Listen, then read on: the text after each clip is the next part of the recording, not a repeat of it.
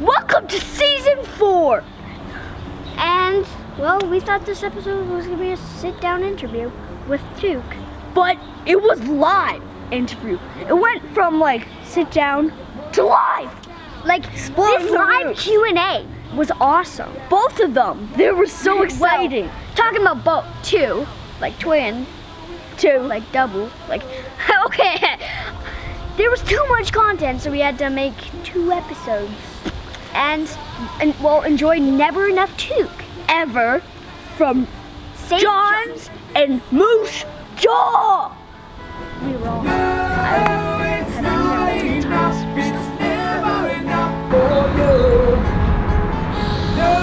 So we're here in Moose Jaw, well, downtown Moose Jaw, and we're about to go inside to interview Toque. So let's go.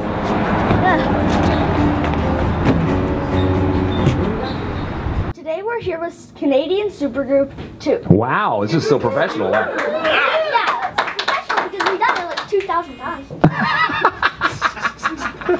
I love these guys. Okay. So basically, comic book origin story, like 30 seconds explaining how you guys got together.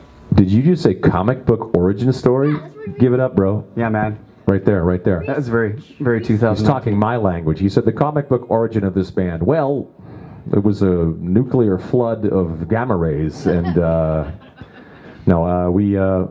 he's asking for the origin of the band, basically. So I've known Corey since he was 14 years old. Am I correct on that? I tell that story, and I'm not sure if I'm lying or not. 13, 14, yeah. 13, 14 years old. I was 63, so do the math. No. So we were kids around Saskatchewan. We used to play in bands, and he was playing in a country band. With my dad. With his dad, with Roman, who you just saw. And I was playing in the rock bar in the very same building. They had a rock bar and a country bar, so we crossed paths there.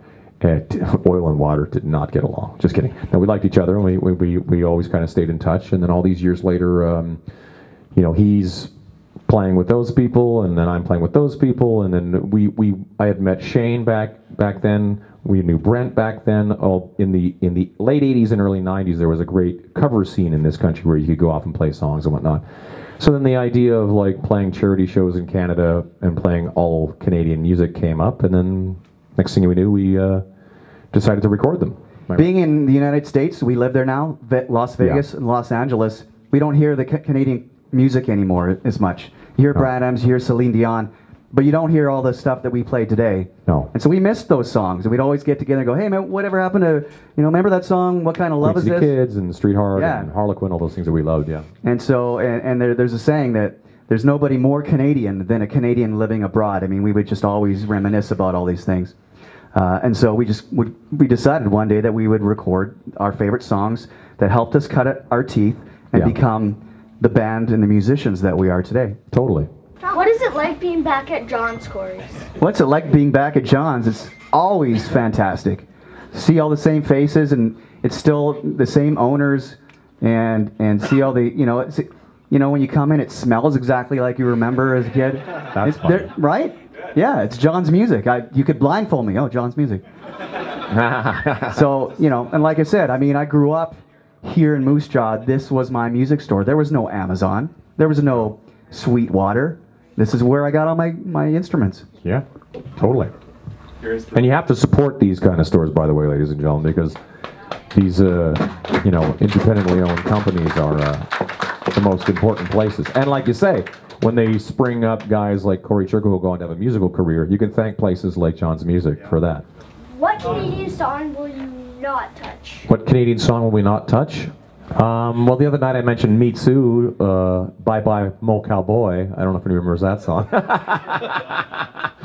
But to be honest, I would touch that song. I would do. That's how crazy I am. I don't think there's really a song we wouldn't necessarily not touch. I think we won't say the name of the band, but we actually did record another song for this new record, and the band wouldn't let us release it. That's right. Yeah. Da, da, da, da. What instrument do you wish you could play? Oh. I wish I could play one of those crazy like harmonicas like Stevie Wonder plays.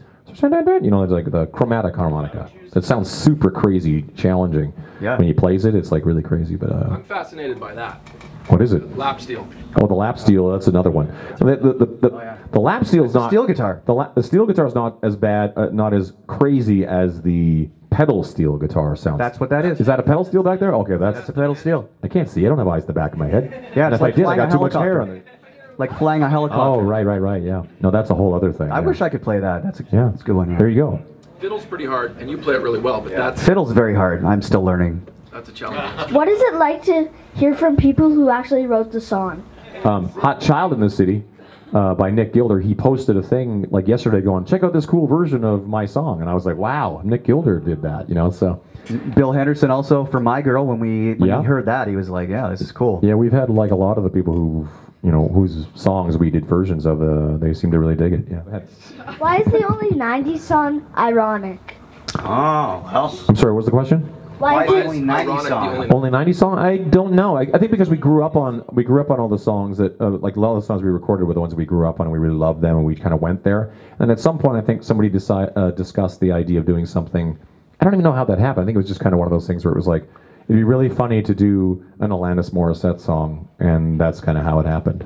It's not that funny actually. That's just pretty cool. I think a lot of it came from we were doing songs with some like the Don't Make You Feel song with female vocals. Yeah. They like to punish me making me sing girl songs. We were always saying how great you sang vocals from songs of with women singers, and we were like, then this ironic song, which is just a great song. Yeah. And I'd like to then- hear those songs sung by a giant witch. I think it'd be great.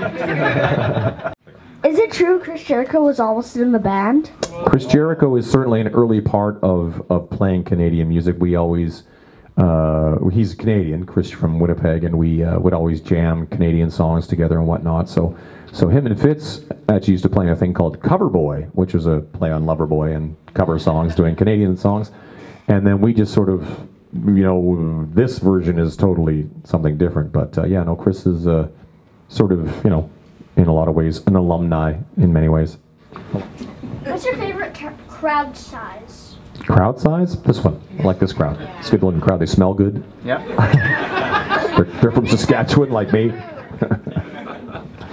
I don't know. I mean, everybody on this stage has played, like, Shane plays at the Tokyo Dome in Tokyo, Manitoba. It's a different town. No, Tokyo, Japan. Multiple nights at the Tokyo Dome, and that's how many people are in that place? At least 50. 65,000. 65,000 people. So multiple nights they'll play there, and that's got to be bizarre to play that kind of size of place. And we've all played, Corey with Shania and us with Slash and all that kind of stuff. We played massive crowds, and it's amazing. And then we played intimate crowds. Like the other night, we played like this in a small club, and it was a lot of fun. In a lot of ways, I have to say I prefer smaller, more intimate things, just because that way you're interacting. You can kind of hear when people are, you suck, okay, that kind of thing. And luckily we're past that phase, but but I really enjoy that side of it personally. There is an interaction with the audience, and if they're too far back where you can't see them, it just becomes wallpaper. Yeah, a lot of So festivals. you end up playing to the first 5 rows anyway, no matter how big the gig is. What was the inspiration for Never Enough? That's a good question. Well, as musicians, I think I keep saying, musicians when they get together on as often as we do, eventually, ideas start to kind of sprout, and we sort of just find ourselves coming up with something, and then, next thing you know, you've got a song, and it sounded so good when we kind of actually started to put it together that it was like we have to record this, and figure out what to do with it. And most importantly, we wanted our first original song to be able to be played next to all these old 70s and 80s songs without seeming out of place. Yeah. So we tried to fashion it with the big hook, the 4-on-the-floor drums, and the synth with the rockin' guitars. Yeah. Yeah, it's like And harmonies. And a lot of harmonies. And, yeah, with harmonies, vocals, exactly. Yeah, all our favorite bands were like, that was the blueprint for a lot of prairie bands, right? Yeah. Had keyboards as a support instrument, not just, guitars, but lots of, like Street Art's a great example. Keyboard's a very important part of the makeup of the songs, and everybody's singing great, and so Are any of you planning to move to a moose jaw? No, that I just said I was looking for a couch to crash on, so you never know what might happen. We've moved in as of last night. Yeah, we moved in as of last night. Yeah, exactly. At the Turcos. We're gonna stay at the Turcos. We're actually staying at my dad's house tonight. So. Yeah. Why did you decide to do in-stores?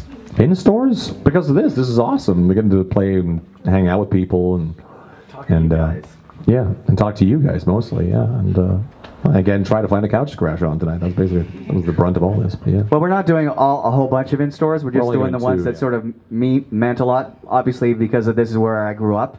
These are our roots. We wanted to revisit our roots. How do you chew gum and sing at the same time? How do we chew gum and sing at the same time? It's actually a very good question. It's so funny because I used to do music videos. We would make music videos and they'd be like, you can't chew gum while you're shooting the video because it looks like you're going, like you're singing when you're not singing, and then when you're singing it looks crazy. And I was like, what are you talking about? This is what I do on stage. And they're like, well, but it looks like really silly. And I'm like, okay, so I wouldn't chew gum. I don't know. I just honestly started chewing gum on stage as just kind of like what I do. And I actually, Dave Grohl talks about it too. I saw a thing where he was talking about it. I go, oh, that's weird that he chews gum too. He talks about how it kind of lubricates his throat. I was like, I never really thought about that. I just chew a lot of gum. True, yeah. It keeps the salivary glands working and lubricates your throat. Yeah. If you could partner with anyone else to make a song, who would you partner with? Well, that's a good question. Anybody? Probably 80s Lonnie Anderson. Sorry. Everybody go Google that immediately. Where did that come from? I just immediately thought partner with. I'd love to be living like a life, with someone as wonderful as Lonnie Anderson was in the 80s. What's so bad about that? I was thinking more of if we partnered with somebody in our Canadian circles. That would be pretty cool. Yeah. Maybe have Geddy Lee. Geddy Lee, that'd be cool, yeah. Sing on something with us. Totally, that'd be awesome. Bill Henderson from Chili Whack. Chili Whack, exactly. Anything else? Anything else? Do you have Lonnie Anderson's email address? Just kidding. Is Lonnie still alive? I feel terrible. Yeah, she's still around. Okay, good. Sorry. Corey can text her, yeah. Hey, we talk all the time. Yeah, of course. Thanks, guys. We're just thrilled to being able to come up here, and we love doing this. This Toque thing is all about celebrating Canadian music, celebrating Canada. So yeah, it's like I said, one day Toque's not a thing, and then the next thing you know, it's a thing. Yeah, and we're playing all. This band right here is the reason we got into music in the first place. It's about having fun. We just have a laugh. You can tell. I mean, we're just up here having a laugh all the time, and that's important thing about music. Don't ever forget that. Yeah, absolutely. That's well said. Yeah. Thank you for joining us today. Thank you. High five, Massey twins. Bob. Good job. Wow. I'm really impressed with your interviewing skills and your hosting skills. That's really impressive. Yep. I actually learned some things today. I hope you enjoyed this episode. And, subscribe, buy our merch, follow us on social media. Definitely never enough Toque from Be Sharp in Regina, Saskatchewan is coming up. Thank you, Toque. Thank you.